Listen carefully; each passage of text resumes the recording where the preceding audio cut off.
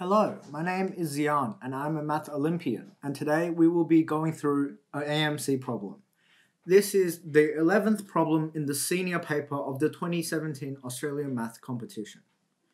The problem says, in each row, column and diagonal of this grid should add up to 30. What number goes in the bottom right corner? A, 3, B, 15, C, 5, D, 13, or E, 4. Now, let us discuss how we would be able to solve this problem. First, let us label the 6 unknown factors as A, B, C, D, and E and X. X as it is the target of our question.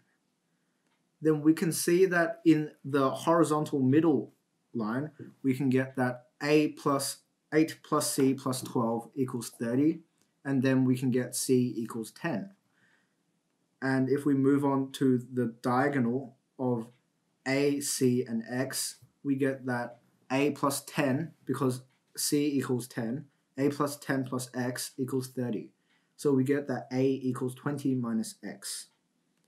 We can do the third vertical line as B, 12, and X. So B plus 12 plus X equals 30. So we can get that B equals 18 minus X. Then we can look at the top row and we can see that A plus 2 plus B equals 30. And thus we can deduce that 20 minus X, because A equals 20 minus X, plus 2, plus 18 minus X, because B equals 18 minus X, equals 30. And if we expand that, we can get 40 minus 2X equals 30. 2X equals 10 and X equals 5. And we have gotten that the bottom right corner is 5. So the answer is C.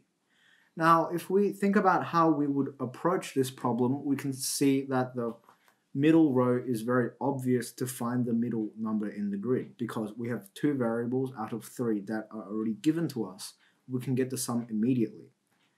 And now the next part is quite challenging, as we have to set another variable as an equation involving x.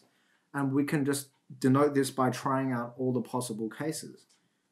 And thus we can see that we can get A equals 20 minus X and B equals 18 minus X. And then we can solve for X equals 5. Thank you for listening.